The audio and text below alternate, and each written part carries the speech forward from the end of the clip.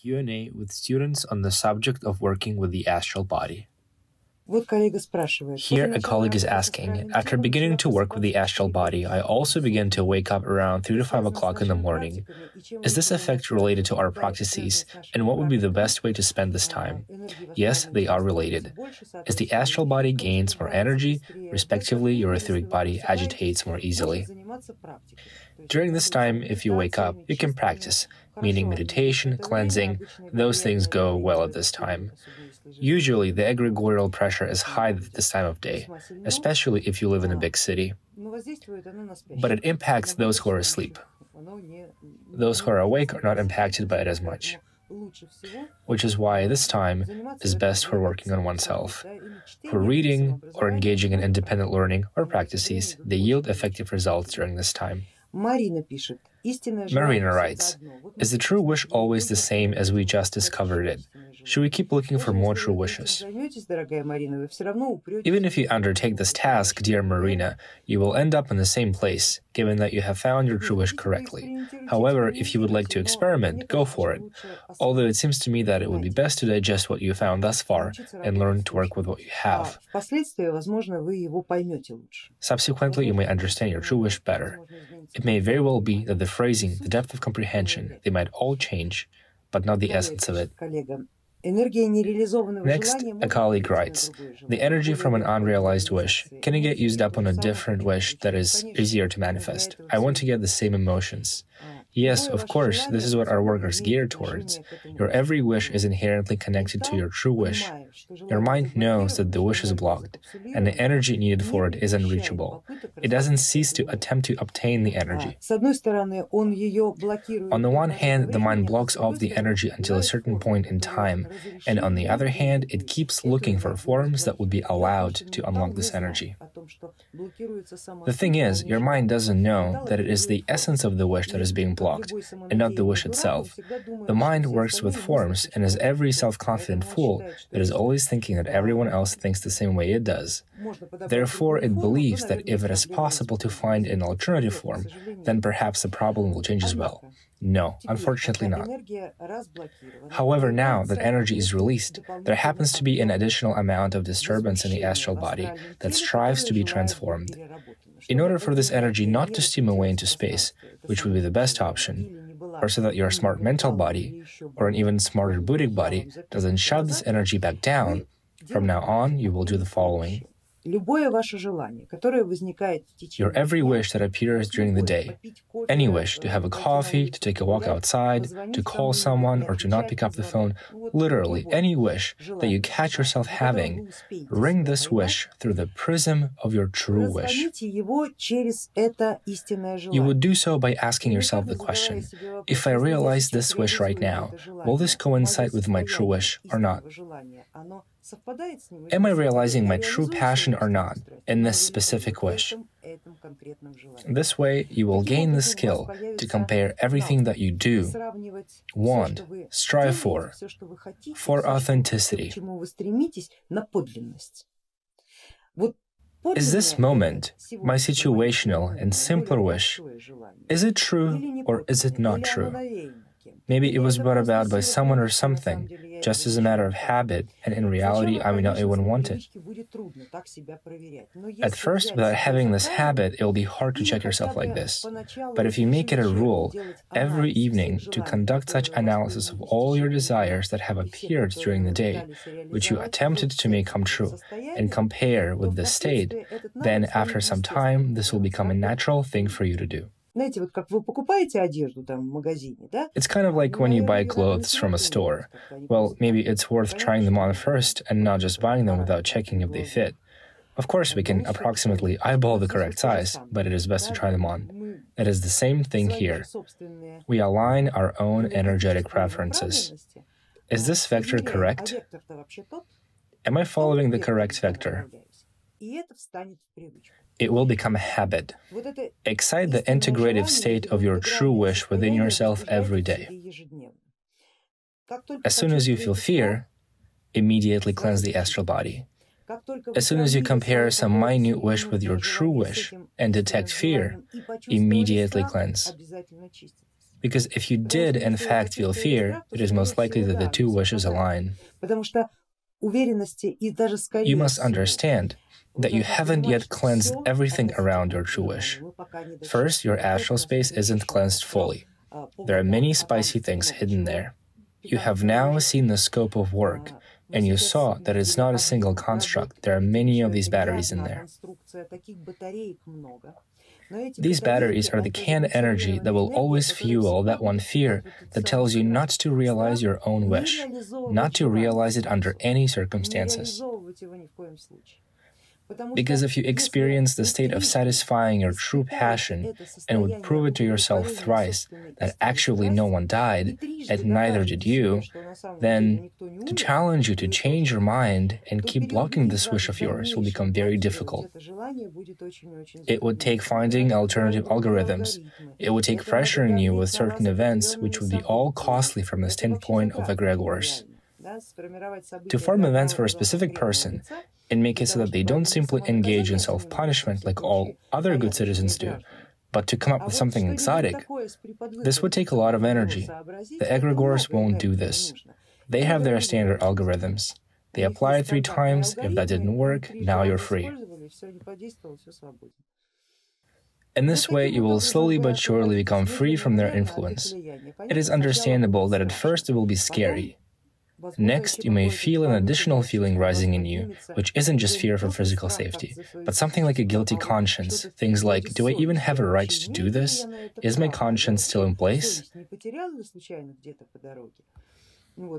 And so the third time around, the feeling you get is excitement. Who will beat who?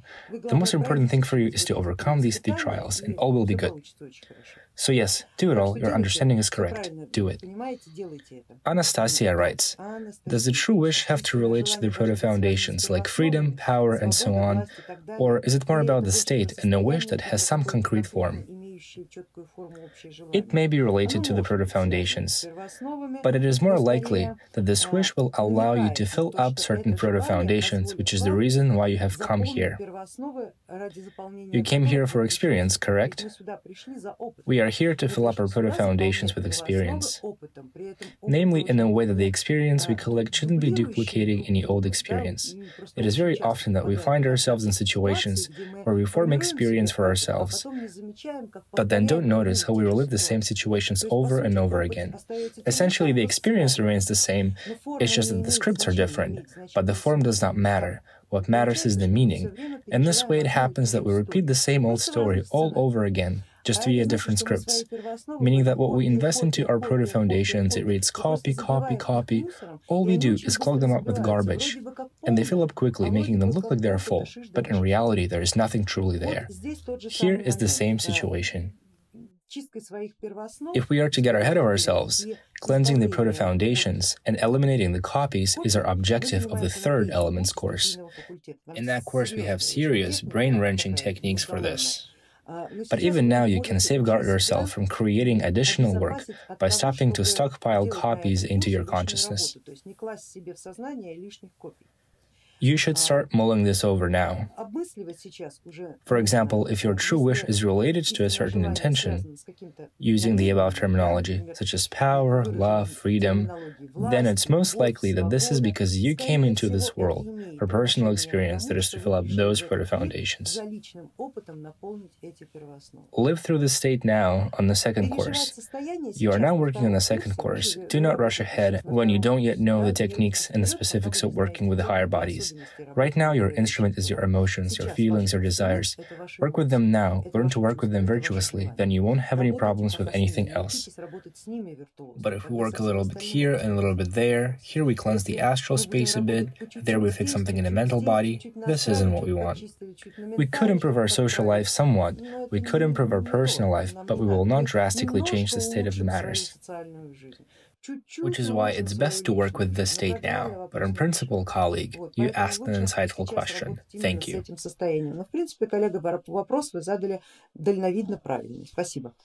Kostya asks, if the essence of my true wish is freedom, and the vector of development of my consciousness points to chaos. Does this mean that the gods of chaos are at the origin of my consciousness? Oh, there goes another one. The person thinks on a global scale. It is quite possible. It is quite possible that this is a hint for you to look specifically in this direction. But remember that the path to the proto-foundation of freedom lies to the proto-foundation death. In the proto-foundation death, we do not leave our physical body, but what we do leave there sometimes is our social life. Don't rush to get to that stage while you have social attachments, or if you have unfinished business in the social world. You will not die physically, but your social identity may change drastically. Don't rush to get there yet. There are certain paths, vectors, steps, techniques. You will have time for it. But for now, solve the matters at hand. One can't leave for other social planes without finishing up business in the current one. Remember that. You will be pulled back and overburdened so much that it will take another couple of incarnations to deal with all of it on this level. Don't rush. Marilena writes, can the specific cleansing of the astral body result in episodes of panic, fear of death, like I'm going to die right now? The veil between life and death suddenly becomes very thin. And at first it feels like a relief, influx of strength, but then again, a submersion, panic attacks. Or does this relate to the Buddhic body? But my true wish is that one. The reaction to it is panic. There is a block there. Yes, colleague. It speaks to the fact that you will have to cleanse. Same thing we just did. Work, work, work, and work until the panic attacks go away. The problem lies deep. You have a lot of the conglomerates present, because every time you have attempted to manifest your passion, you were always reprimanded for it. And every such instance, it always left an indentation, a pain, a wound, and they are still present. The mind covered them up somehow. It told you not to pay attention and that it will heal by itself. And now we have opened all of this up and you understand that it won't heal by itself, that you will have to work with it. You have the instrument, I am, astral cleansing, and we will use these tools until the wounds actually heal, instead of simply pretending like they don't hurt. Ludmila, if I sincerely rejected all religions, could the religious egregores still have an influence over me in any way? They can. Attachments stay. Granted, they cannot influence you as their property after you consciously reject them thrice, a conscious rejection from you that is performed 3 times. But still, it doesn't prevent them from catching you based on other grounds. As soon as you show weakness, they'll be right there. The hooks are still left. You know, at some point they used to be bonds. You broke those bonds, but the plugs that those bonds go into still remain. Which is why in part this question is resolved by astral cleansing, in part by cleansing of the higher bodies, and presently by working with the etheric body and restoring your health, because it will take plenty of energy and of course adequate healthy emotions, and the skill of dealing with these provocations in the right way, without submitting to panic, so that they don't instill fear and a desire to lie down and do nothing. A healthy astral body is able to deal with this, because it is true. It is true. When the astral body isn't burdened by prohibitions, it is like a young, healthy organism. Who said I can't fall in love with this person? Says who? These are my feelings. Who says I can't? Are you grown-ups out of your minds? Says a teenager that fell in love for the first time. Here it is, true passion. And it is forever. Who would dare question it? This is the state that we need to awaken within ourselves. This is only possible by having a healthy astral body. Moving on. I got pain in my lower back. What does this mean? It means that an astral mark has grown into your etheric body, which in turn pressures your physical body. This is why I tell you to move. In your case, you need to move your pelvis, back and forth, left to right. Get up and move your behind. Move it in order to break up this rigid connection between the astral and the etheric bodies. These marks like to attach themselves in the sacral region and settle down by the root chakra. This is where the most of the energy is. And the pain is greater in that zone, which is why when you're cleansing your astral body, just remember that you have a region that demands greater attention. Move it physically. Move it, move it. Apply the technique of chakra breathing. Breathe with your second chakra to remove this block. Bit by bit, the pain will go away. Don't rush, but the pain will go. Now it is an indication that there is a problem there, and this problem is related to what you've disturbed there. It could be caused by repressed sexual desire, or from being shamed, I don't know, maybe from masturbation. Different things happen in childhood. Different people react differently. Someone will shrug it off and move on, and others will have pain, fear, and horror for half their lifetime. Things happen. Irena writes, the whole time I had a sensation that someone grabbed me by the neck and was choking me. It also felt like someone was banging me on the head, and I also had pain in my left arm. Same thing here, but your problem is in the throat. It may be that in the past someone asked you to keep silent, to shut up, to bite your tongue. All such phrasings would block your Vishuddha chakra. Next, Julia writes, I felt the desire of power and influence. In meditation, I saw my earliest memory in the uterus when I heard how my parents were on their way to have an abortion. And I listened to myself saying, don't do it, or I'll take you with me. Good job. I'm stronger, and I got scared that I'd kill them, and I forbade myself to cause harm. Does this look like a self-ban and self-prohibition to apply force?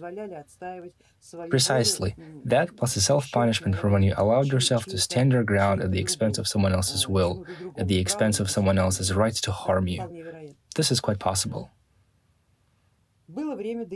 I had the time to finish my tantrum. This is excellent. Tantrums need to be had. Now, while there is still no skill to direct that heavy astral energy in the right intentional vectors, for example.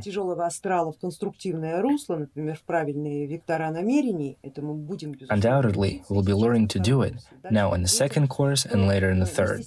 Don't be ashamed of throwing tantrums. They will allow you to break off the, it is like an abscess under a thick membrane. When we're having a tantrum, we allow this abscess to burst. A healthy astral body will pick this filthy energy, clean it itself etherically and astrally. In addition, if after every tantrum you'll be entering the I am state and cleansing the astral body on the subject of a given tantrum, then the astral body will be healthier, and you will release the pressure off of it. You will help it get rid of the poison that was released after the bursting of this abscess. When we disinfect these abscesses, we neutralize them. Or rather, our I am is the antidote, and when we return this energy to ourselves, it is not any longer the poison which it used to be. Now it is absolutely pure energy of creation that heals the astral body for you, along with the rest of your psyche. But situations can be different, so just remember that sometimes a tantrum may save your life.